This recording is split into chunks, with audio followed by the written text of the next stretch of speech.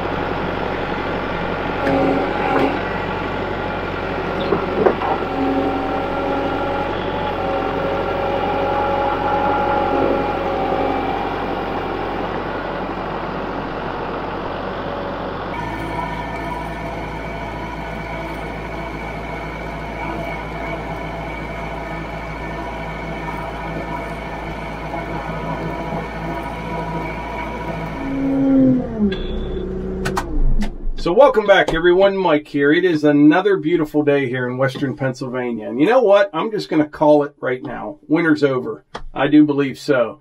I did look at the long-term forecast. I mean, like this morning, it was cold. It was about 16 degrees. But in the afternoons, it's getting up to about 40. And it looks pretty good for the next week or so. And things are finally starting to dry out. This basket of firewood I have right here, I'm going to take it down to Levi's place, down to the brick house. He's getting ready to start boiling some maple sap, but it is perfect weather for that. Freezing at night, warming up during the day. The trees are just running like a garden hose right now. But once we get that done, I need to come up here, and I'll show you when I get back up. But I need to move a little bit of stone here around the back of the building. I'll show you what we'll have coming up back there, because I need to get another load of stone in here for underneath the concrete. This weekend, we're going to do the plumbing under the floor. Then you put 2B limestone on top of that, and then we'll do the radiant floor heat stuff and get the concrete poured. That should all happen within the next couple weeks. And then I've got a bunch of work to do around the outside. We'll be installing that Versetta stone on the front. But once the concrete's poured, we can start framing walls in there, get the electrician in, roughing the wiring, all the electrical. But things are really going to start coming together. Everything seems to just start happening this time of year. You know, for the last month or so, there wasn't a whole lot you could do. You know what I mean? The weather was just miserable. It was cold. Everything was frozen. Same thing with at work. We're finally getting started again there. The first part of this video was from a job I was on today. We were hydroseeding a project. And the contractor that I use, he had he had 3 hydroseeders out there. And it was probably, I don't even know, 9 acres of seeding, something like that. And he got it all done today. Sometimes we'll use straw on top and like crimp it in. But this time of year, things are going to start growing here in the next couple weeks. So we can just hydroseed it. And in a few weeks, about a month or so, it should start turning green. And it'll work out good. But anyway, right now I'm going to run this basket of wood down to the brick house. We'll come up here, move some stone. I want to show you what I'm going to do on the back side of the building, and we'll just see what else we get into. But I got about an hour and 15 minutes before it gets dark, so we should be able to get a little something done.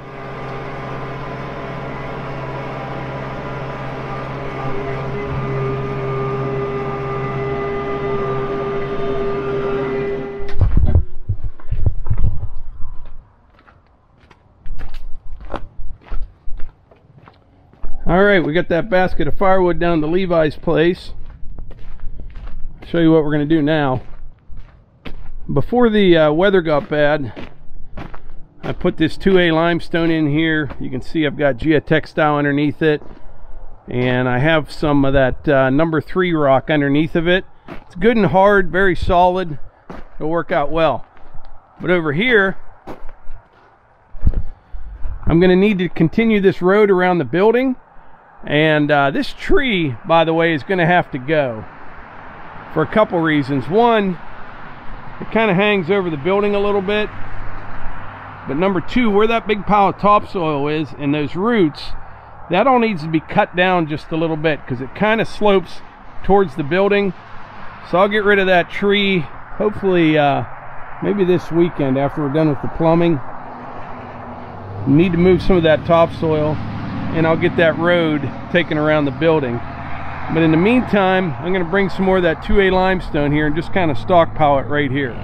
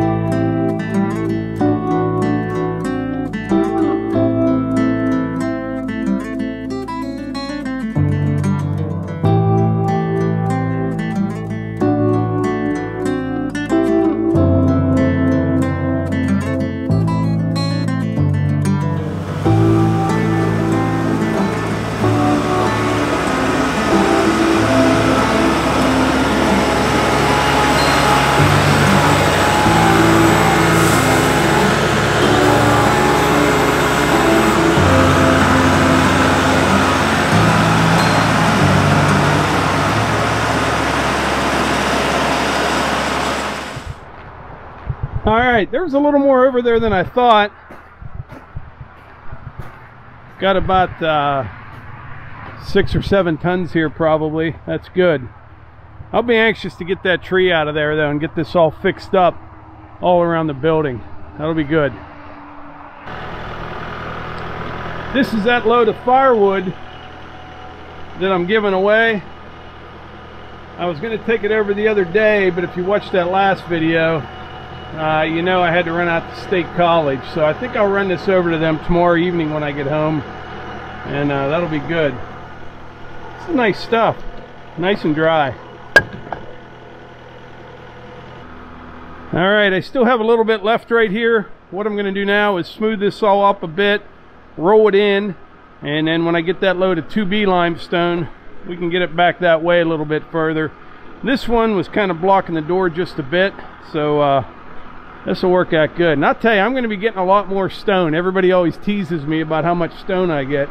It's really not that much, but I'll need more of the number 3 rock to get around the building.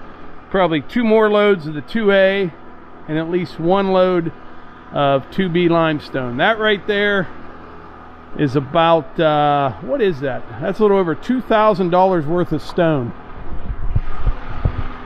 I remember when a triaxle load of stone was like 212 bucks. Man, I wish it was like that today. But now it's a little bit over $500. But if you want to stay out of the mud, it is what it is.